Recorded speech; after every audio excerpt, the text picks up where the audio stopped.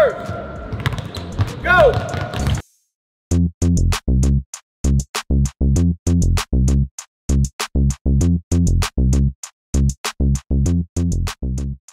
So we are here with the man of the hour. There would be no Jordan Clarkson if it wasn't for Coach Clarkson right here. Say it, like literally, you give him one. But why is it important for you? You know, you guys are from Texas. You know, it's something that you've always felt like to be connected to the Filipino community. You know, Jordan's mom and Jordan's Lola, we celebrated at the Filipino festival, and she came out years ago.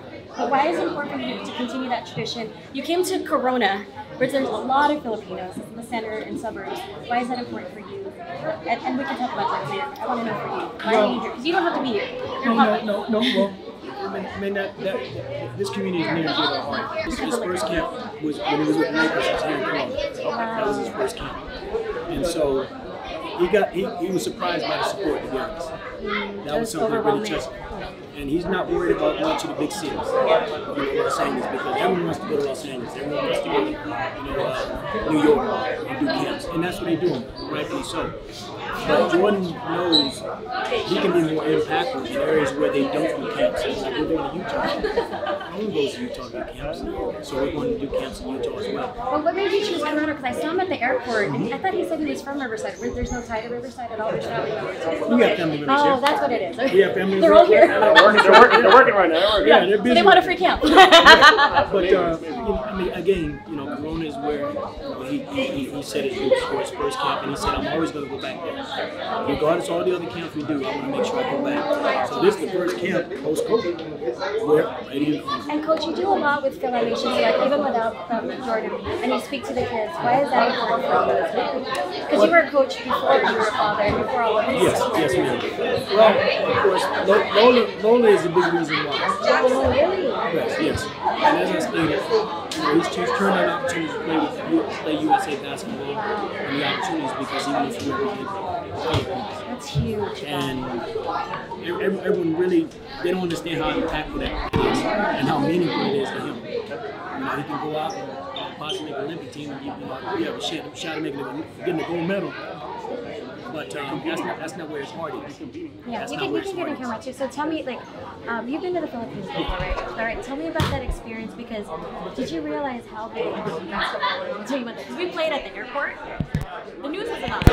And then when Jordan is basically Jordan, like Michael Jordan to them, right? They don't even know Michael Jordan, but they know Jordan Clarkson. But how was it for you when you kind of walked down and saw what kind of presence your son had in the Philippines?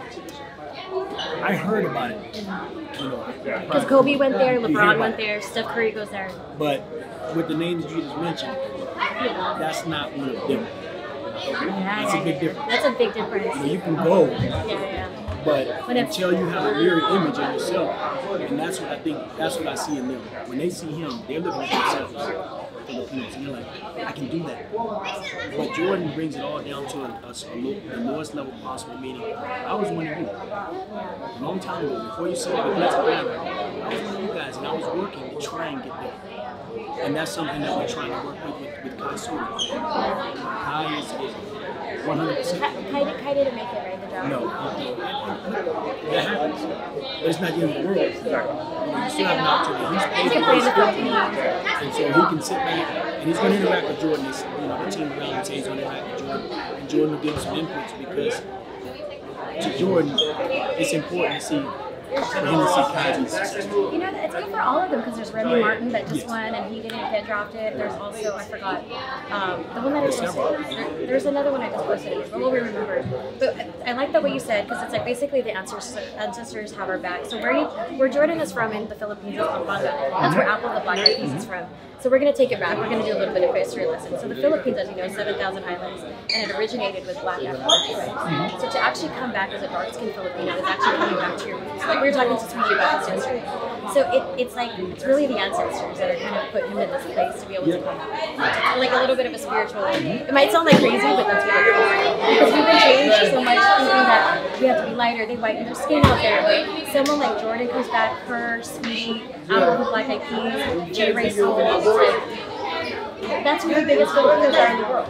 Manny Pacquiao, and we don't spend it on diamond chains.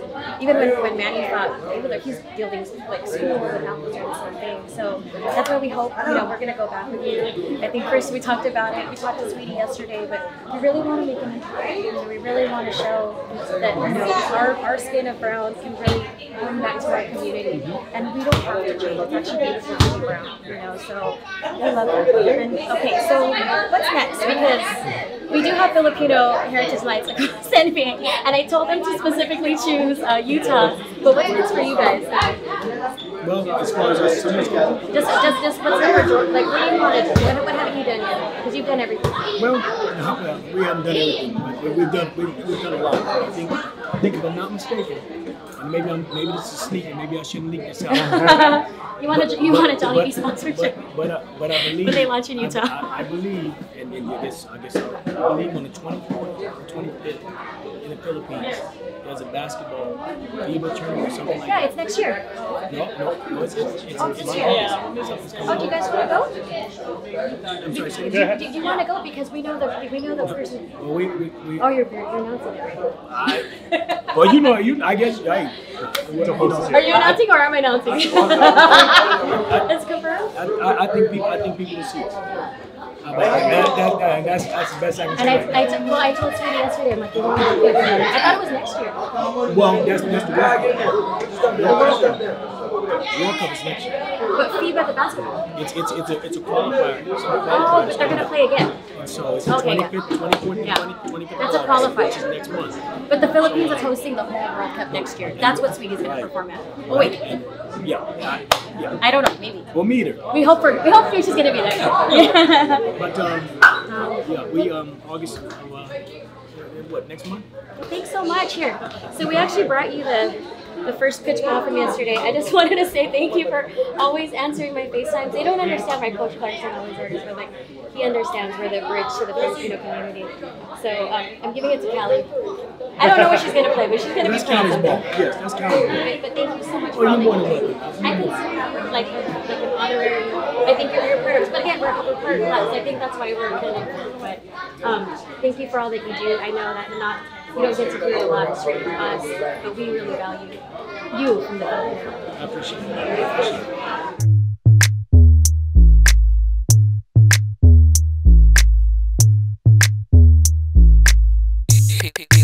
Time to bring the bass bird.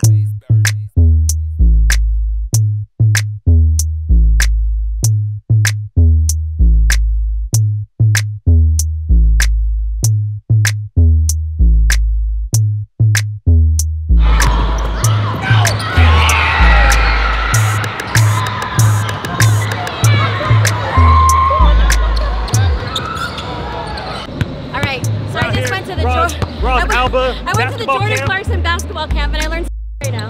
And then I'll just teach you what they learned right now. So then,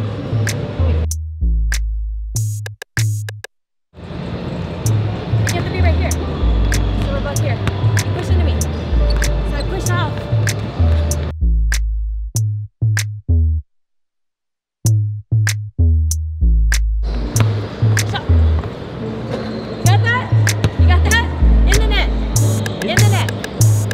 Presents.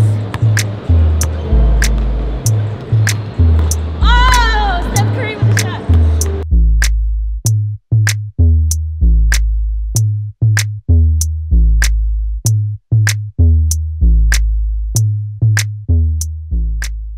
Appreciate y'all coming out to the camp. I had a great time with y'all these 2 days. It's been a great experience. I hope y'all had a good time, a good experience as well. I just want to leave y'all with, just keep chasing your dreams. I wasn't highly ranked, highly touted, nothing. I just kind of came out of nowhere. I got drafted in the second round, and my story's been whatever it is since then. All I'm gonna say is keep chasing your dreams. Don't let nobody tell you nothing that you can't do. Keep grinding. Put the time in if you want to do this. But if you want to do something else, that's art. Be a lawyer, doctor, whatever it is. Just put your time in and work hard at it. And I think what Duke said every time we got in the huddle today was hard work. I think that's what we all got to do to make it to where we want to be. And I'm gonna leave y'all with that. We're gonna bring it in one more time. Deuce, break it down, and we out. Let's go, let's go. Clap it up, clap it up, clap it up, clap it up. Yeah. I lied. I remember I said last one gotta be the best, this gotta be the best one. We gotta end on a good note. Let's go, let's go. Hard work on 3. 1, 2, 3. All right, so yesterday we were at the Dodgers game for Filipino Heritage Night. Got my boy Anthony, the founder of FilAm Nation Select. Oh my God, is your son in there? Yeah. Okay, sorry. Real question.